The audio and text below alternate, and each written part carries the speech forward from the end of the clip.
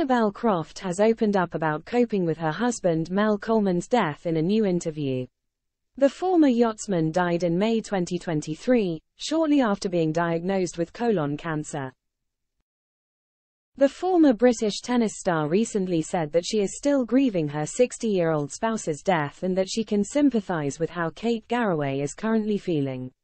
The Good Morning Britain presenter's husband, Derek Draper, died earlier this year after a long battle with COVID. Speaking to Woman Home, Annabel, 57, began by saying, "Kate Garraway's been going through grief for a long time and it's a very different scenario to mine, but I can imagine how she's feeling. Grief is horrendous, and I take every day as it comes." She continued to say that she starts sobbing when she starts looking at pictures of her family and that she is too emotional to open letters sent by well-wishers. "I feel awful because people have been so kind to take the time to write, but every time I start to read them, I can't stop crying," Annabel explained.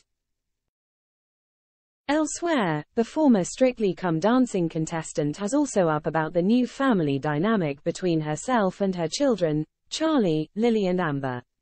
Annabel said that the unit has always been tight, but that the death of her husband has brought her closer to her kids.